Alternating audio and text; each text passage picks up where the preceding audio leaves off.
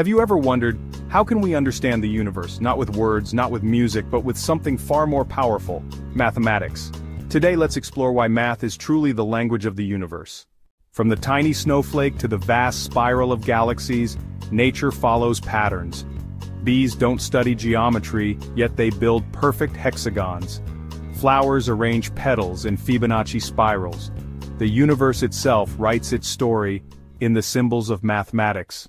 Mathematics doesn't just describe what we see, it predicts what will happen.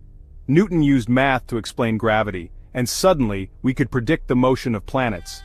Today, engineers use math to launch rockets to Mars. It's as if the universe whispers its secrets, and math is the dictionary we use to translate. Symmetry is everywhere, in crystals and galaxies, even in the laws of physics. Math captures this hidden order. Without math, the universe would look like chaos. With math, we see the elegant architecture of reality.